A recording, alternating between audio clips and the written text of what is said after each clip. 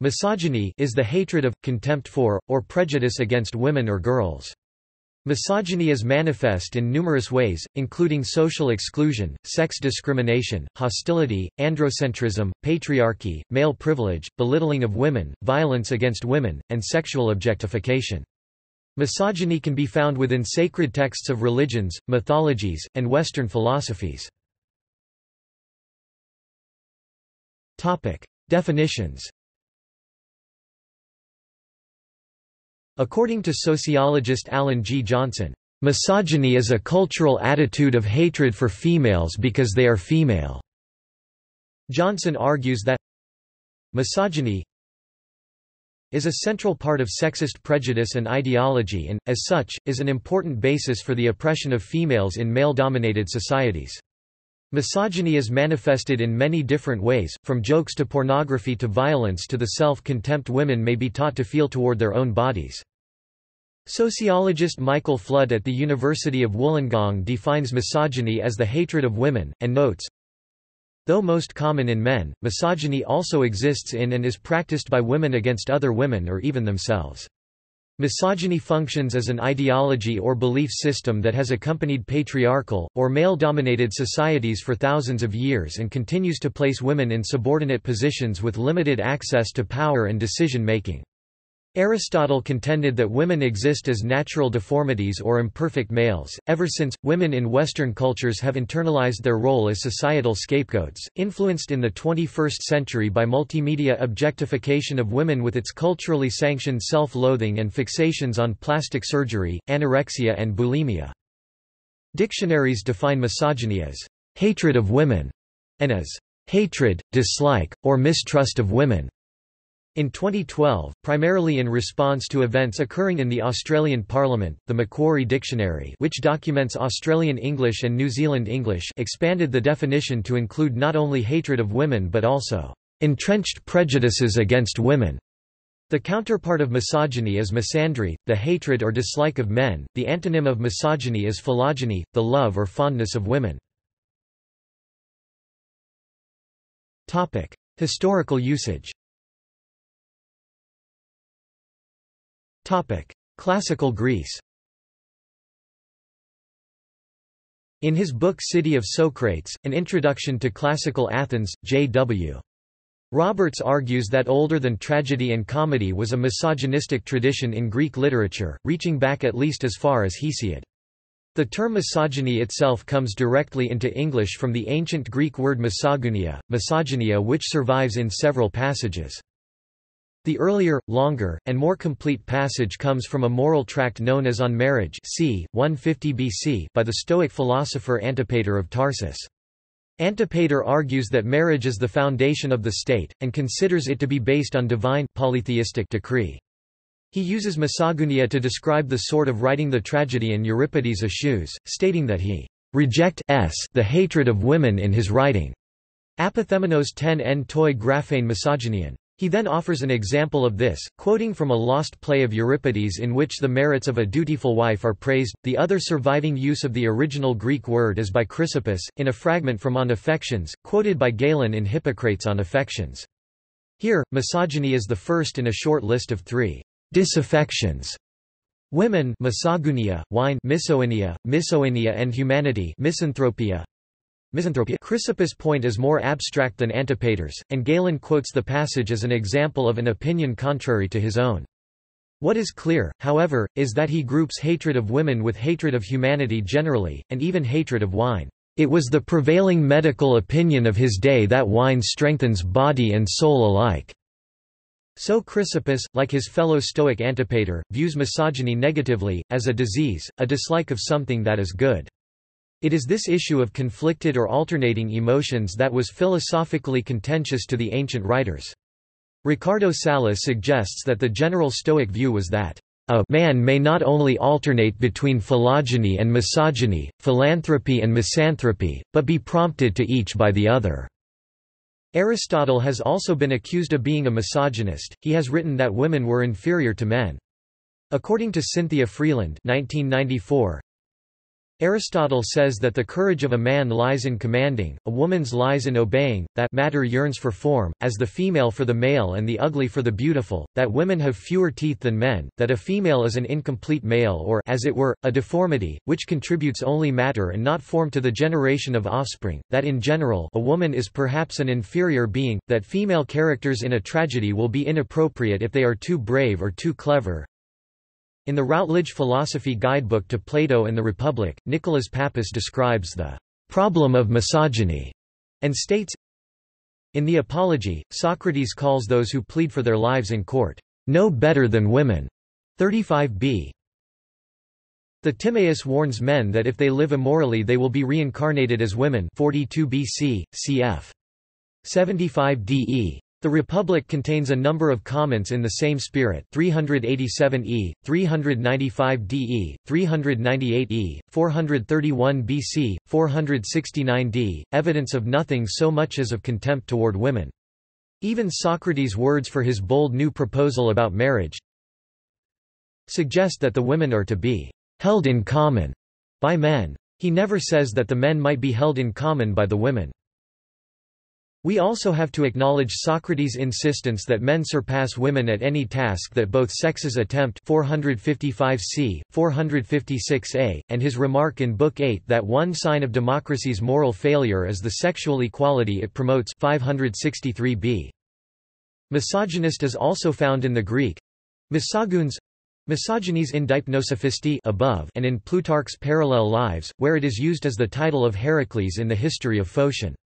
It was the title of a play by Menander, which we know of from Book 7 concerning Alexandria of Strabo's 17-volume Geography, and quotations of Menander by Clement of Alexandria and Stobaeus that relate to marriage. A Greek play with a similar name, Misogynos or Woman Hater, is reported by Marcus Tullius Cicero in Latin and attributed to the poet Marcus Attilius. Cicero reports that Greek philosophers considered misogyny to be caused by gynophobia, a fear of women. It is the same with other diseases, as the desire of glory, a passion for women, to which the Greeks give the name of philogynia, and thus all other diseases and sicknesses are generated. But those feelings which are the contrary of these are supposed to have fear for their foundation, as a hatred of women, such as is displayed in the woman hater of Attilius, or the hatred of the whole human species, as Timon is reported to have done, whom they call the misanthrope. Of the same kind as inhospitality. And all these diseases proceed from a certain dread of such things as they hate and avoid. In summary, Greek literature considered misogyny to be a disease—an antisocial condition—in that it ran contrary to their perceptions of the value of women as wives and of the family as the foundation of society. These points are widely noted in the secondary literature. Religion. Ancient Greek. In Misogyny, the world's oldest prejudice, Jack Holland argues that there is evidence of misogyny in the mythology of the ancient world. In Greek mythology, according to Hesiod, the human race had already experienced a peaceful, autonomous existence as a companion to the gods before the creation of women. When Prometheus decides to steal the secret of fire from the gods, Zeus becomes infuriated and decides to punish humankind with an evil thing for their delight. This evil thing is Pandora, the first woman, who carried a jar, usually described—incorrectly— as a box which she was told to never open. Epimetheus, the brother of Prometheus, is overwhelmed by her beauty, disregards Prometheus' warnings about her, and marries her. Pandora cannot resist peeking into the jar, and by opening it she unleashes into the world all evil, labor, sickness, old age, and death. Buddhism. In his book The Power of Denial, Buddhism, Purity, and Gender, Professor Bernard Fauré of Columbia University argued generally that, "Buddhism is paradoxically neither as sexist nor as egalitarian as is usually thought." He remarked, "Many feminist scholars have emphasized the misogynistic or at least androcentric nature of Buddhism," and stated that Buddhism morally exalts its male monks while the mothers and wives of the monks also have important roles. Additionally, he wrote, "While some scholars see Buddhism as part of a movement of emancipation, others see it as a source of oppression. Perhaps this is only a distinction between optimists and pessimists, if not between idealists and realists. As we begin to realize, the term Buddhism does not designate a monolithic entity, but covers a number of doctrines, ideologies, and practices, some of which seem to invite, tolerate, and even cultivate otherness on their margins. Christianity. Differences in tradition and interpretations of Scripture have caused sects of Christianity to differ in their beliefs with regard their treatment of women. In The Troublesome Helpmate, Catherine M. Rogers argues that Christianity is misogynistic, and she lists what she says are specific examples of misogyny in the Pauline epistles. She states, "The foundations of early Christian misogyny—its guilt about sex, its insistence on female subjection, its dread of female seduction—are all in St. Paul's epistles." In K. K. Ruthven's Feminist Literary Studies, An Introduction, Ruthven makes reference to Rogers' book and argues that the legacy of Christian misogyny was consolidated by the so-called fathers of the Church, like Tertullian, who thought a woman was not only the gateway of the devil but also a temple built over a sewer. However, some other scholars have argued that Christianity does not include misogynistic principles, or at least that a proper interpretation of Christianity would not include misogynistic principles. David M. Scholler, a biblical scholar at Fuller Theological Seminary, stated that the verse Galatians chapter 3 verse 28, "There is neither Jew nor Greek, there is neither slave nor free, there is neither male nor female, for you are all one in Christ Jesus," is the fundamental Pauline theological basis for the inclusion of women and men as equal and mutual partners in all of the ministries of the Church. In his book Equality in Christ? Galatians chapter 3 verse 28 and the Gender Dispute, Richard Hove argues that while Galatians chapter 3 verse 28 does mean that one's sex does not affect salvation, there remains a pattern in which the wife is to emulate the Church's submission to Christ EPH 521-33 and the husband is to emulate Christ's love for the Church. In Christian Men Who Hate Women, clinical psychologist Margaret J. Rink has written that Christian social culture often allows a misogynist misuse of the biblical ideal of submission. However, she argues that this is a distortion of the healthy relationship of mutual submission, which is actually specified in Christian doctrine, where Ove is based on a deep, mutual respect as the guiding principle behind all decisions, actions, and plans. Similarly, Catholic scholar Christopher West argues that male domination violates God's plan and is the specific result of sin. Islam.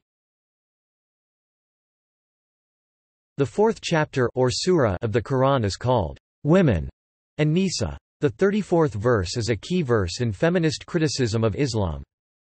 The verse reads, "Men are the maintainers of women because Allah has made some of them to excel others and because they spend out of their property. The good women are therefore obedient, guarding the unseen as Allah has guarded, and as to those on whose part you fear desertion, admonish them, and leave them alone in the sleeping places and beat them, then if they obey you, do not seek a way against them, surely Allah is high, great." In his book Popular Islam and Misogyny, a case study of Bangladesh, Taj Hashmi discusses misogyny in relation to Muslim culture and to Bangladesh in particular, writing, Thanks to the subjective interpretations of the Quran almost exclusively by men, the preponderance of the misogynic mullahs and the regressive Sharia law in most Muslim countries, Islam is synonymously known as a promoter of misogyny in its worst form. Although there is no way of defending the so-called great traditions of Islam as libertarian and egalitarian with regard to women, we may draw a line between the Quranic texts and the corpus of avowedly misogynic writing and spoken words by the mullah having very little or no relevance to the Quran. In his book No God But God, University of Southern California professor Reza Aslan wrote that, "misogynistic interpretation has been persistently attached to An-Nisa 34 because commentary on the Quran has been the exclusive domain of Muslim men." Sikhism. Scholars William M. Reynolds and Julie A. Weber have written that Guru Nanak, the founder of the Sikh faith tradition, was a fighter for women's rights that was in no way misogynistic, in contrast to some of his contemporaries. Scientology. In his book Scientology, A New Slant on Life, L. Ron Hubbard wrote the following passage: "A society in which women are taught anything but the management of a family, the care of men, and the creation of the future generation is a society which is on its way out." In the same book, he also wrote, "The historian can peg the point where a society begins its sharpest decline at the instant when women begin to take part, on an equal footing with men, in political and business affairs, since this means that the men are decadent and the women are no longer women. This is not a sermon on the role or position of women, it is a statement of bald and basic fact." These passages, along with other ones of a similar nature from Hubbard, have been criticized by Alan Scherstuhl of The Village Voice as expressions of hatred towards women. However, Baylor University professor J. Gordon Melton has written that Hubbard later disregarded and abrogated much of his earlier views about women, which Melton views as merely echoes of common prejudices at the time. Melton has also stated that the Church of Scientology welcomes both genders equally at all levels—from leadership positions to auditing and so on—since Scientologists view people as spiritual beings. Misogynistic ideas among prominent Western thinkers. Numerous influential Western philosophers have been expressed ideas that can be characterized as misogynistic, including Aristotle, René Descartes, Thomas Hobbes, John Locke, David Hume, Jean-Jacques Rousseau, G. W. F. Hegel, Arthur Schopenhauer, Friedrich Nietzsche, Charles Darwin, Sigmund Freud, Otto Weininger, Oswald Spengler, and John Lucas. Because of the influence of these thinkers, feminist scholars trace misogyny in Western culture to these philosophers and their ideas. Aristotle. Aristotle believed women were inferior and described them as deformed males. In his work Politics, he states, "As regards the sexes, the male is by nature superior and the female inferior, the male ruler and the female subject 4 1254b 1314.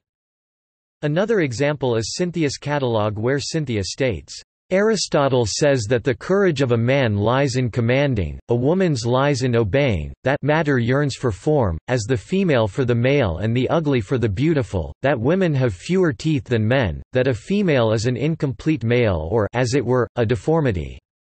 Aristotle believed that men and women naturally differed both physically and mentally. He claimed that women are more mischievous, less simple, more impulsive, more compassionate, more easily moved to tears, more jealous, more querulous, more apt to scold and to strike, more prone to despondency and less hopeful, more void of shame or self-respect, more false of speech, more deceptive, of more retentive memory, and also more wakeful, more shrinking and more difficult to rouse to action than men. Jean-Jacques Rousseau. Jean-Jacques Rousseau is well known for his views against equal rights for women. For example, in his treatise Emile, he writes, "Always justify the burdens you impose upon girls, but impose them anyway. They must be thwarted from an early age. They must be exercised to constraint, so that it costs them nothing to stifle all their fantasies to submit them to the will of others." Other quotes consist of, "closed up in their houses. Must receive the decisions of fathers and husbands like that of the Church."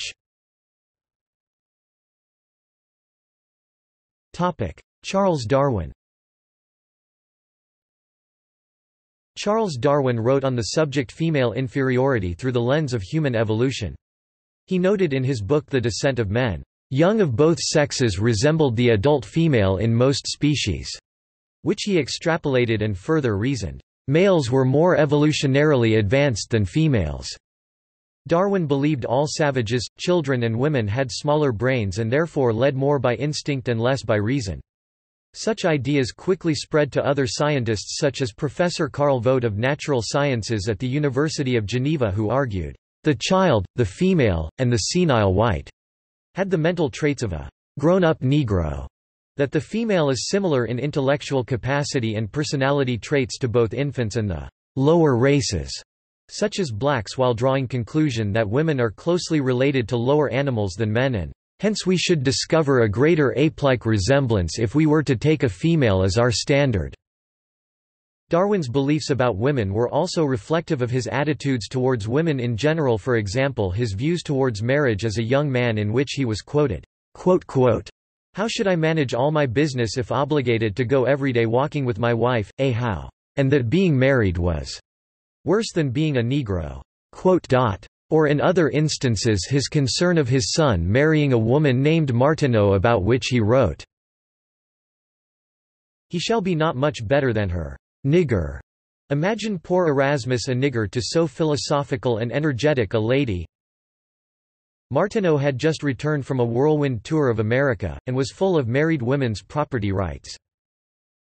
Perfect equality of rights is part of her doctrine. "We must pray for our poor nigger." Arthur Schopenhauer. Arthur Schopenhauer has been noted as a misogynist by many, such as the philosopher, critic, and author Tom Grimwood. In a 2008 article Grimwood wrote published in the Philosophical Journal of Critique, Grimwood argues that Schopenhauer's misogynistic works have largely escaped attention despite being more noticeable than those of other philosophers such as Nietzsche. For example, he noted Schopenhauer's works where the latter had argued women only have meager reason comparable that of the animal who lives in the present. Other works he noted consisted of Schopenhauer's argument that women's only role in nature is to further the species through childbirth, and hence is equipped with the power to seduce and capture men. He goes on to state that women's cheerfulness is chaotic and disruptive, which is why it is crucial to exercise obedience to those with rationality. For her to function beyond her rational subjugator is a threat against men as well as other women, he notes. Schopenhauer also thought women's cheerfulness as an expression of her lack of morality and incapability to understand abstract or objective meanings such as art. This is followed up by his quote, "have never been able to produce a single, really great, genuine and original achievement in the fine arts, or bring to anywhere into the world a work of permanent value." Arthur Schopenhauer also blamed women for the fall of King Louis XIII and triggering the French Revolution, in which he was later quoted as saying, "At all events, a false position of the female sex, such as has its most acute symptom in Our Lady business, is a fundamental defect of the state of society.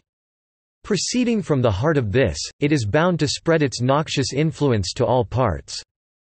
Schopenhauer has also been accused of misogyny for his essay, On Women, Über die Weiber, in which he expressed his opposition to what he called Teutonico-Christian stupidity on female affairs. He argued that women are by nature meant to obey, as they are childish, frivolous, and short-sighted. He claimed that no woman had ever produced great art or any work of permanent value. He also argued that women did not possess any real beauty. It is only a man whose intellect is clouded by his sexual impulse that could give the name of the fair sex to that undersized, narrow-shouldered, broad-hipped, and short-legged race, for the whole beauty of the sex is bound up with this impulse. Instead of calling them beautiful, there would be more warrant for describing women as the unesthetic sex. Nietzsche. In Beyond Good and Evil, Friedrich Nietzsche stated that stricter controls on women was a condition of every elevation of culture. In his Thus Spoke Zarathustra, he has a female character say, "You are going to women? Do not forget the whip." In Twilight of the Idols, Nietzsche writes, "Women are considered profound. Why? Because we never fathom their depths. But women aren't even shallow." There is controversy over the questions of whether or not this amounts to misogyny, whether his polemic against women is meant to be taken literally, and the exact nature of his opinions of women. Hegel. Hegel's view of women can be characterized as misogynistic. Passages from Hegel's Elements of the Philosophy of Right illustrate the criticism. Women are capable of education, but they are not made for activities which demand a universal faculty such as the more advanced sciences, philosophy and certain forms of artistic production. Women regulate their actions not by the demands of universality, but by arbitrary inclinations and opinions. Online misogyny. Misogynistic rhetoric is prevalent online and has grown rhetorically more aggressive. The public debate over gender-based attacks has increased significantly, leading to calls for policy interventions and better responses by social networks like Facebook and Twitter. A 2016 study conducted by the think tank Demos concluded that 50% of all misogynistic tweets on Twitter come from women themselves. Most targets are women who are visible in the public sphere, women who speak out about the threats they receive, and women who are perceived to be associated with feminism or feminist gains. Authors of misogynistic messages are usually anonymous or otherwise difficult to identify. Their rhetoric involves misogynistic epithets and graphic and sexualized imagery, centers on the women's physical appearance, and prescribes sexual violence as a corrective for the targeted women. Examples of famous women who spoke out about misogynistic attacks are Anita Sarkeesian, Lori Penny, Caroline Criado Perez, Stella Creasy, and Lindy West. The insults and threats directed at different women tend to be very similar. Sadie Doyle, who has been the target of online threats, noted the overwhelmingly impersonal, repetitive, stereotyped quality of the abuse, the fact that all of us are being called the same things, in the same tone.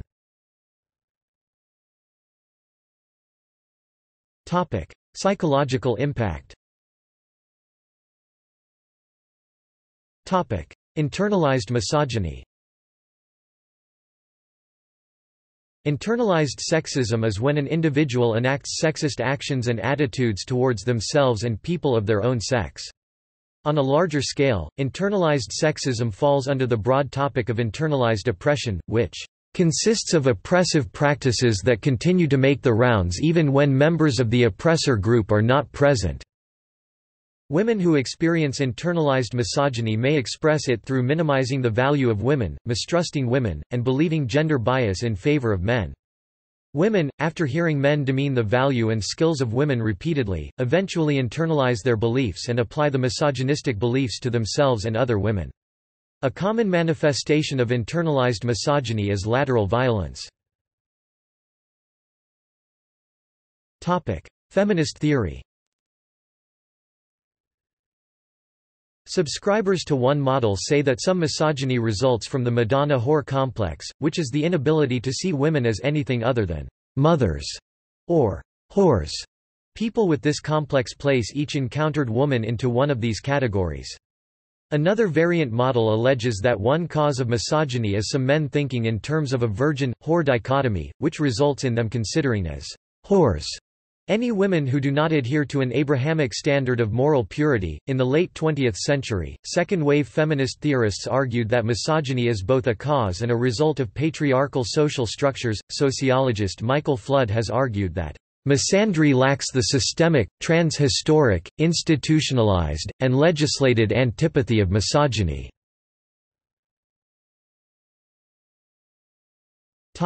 British legal situation. In recent years there has been increasing discussion in the UK of misogyny being added to the list of aggravating factors that are commonly referred to by the media as hate crimes.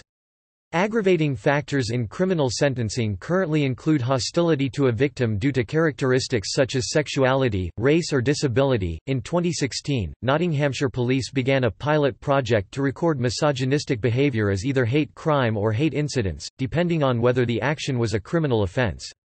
Over 2 years, April 2016 to March 2018, there were 174 reports made, of which 73 were classified as crimes and 101 as incidents. In September 2018, it was announced that the Law Commission would conduct a review into whether misogynistic conduct, as well as hostility due to ageism, misandry, or towards groups such as goths, should be treated as a hate crime. In October 2018, 2 senior police officers, Sarah Thornton, chair of the National Police Chiefs Council, and Cressida Dick, Commissioner of the Metropolitan Police, stated that police forces should focus on more serious crimes such as burglary and violent offences, and not on recording incidents which are not crimes.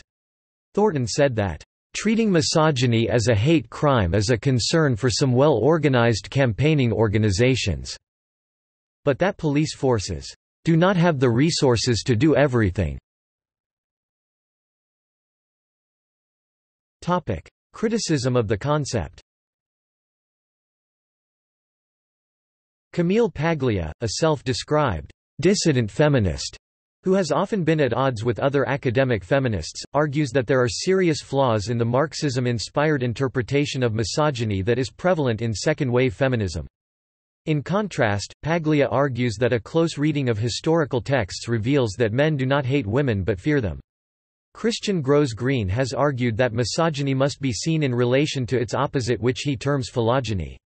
Criticizing R. W. Connell's theory of hegemonic masculinities, he shows how phylogynous masculinities play out among youth in Maputo, Mozambique.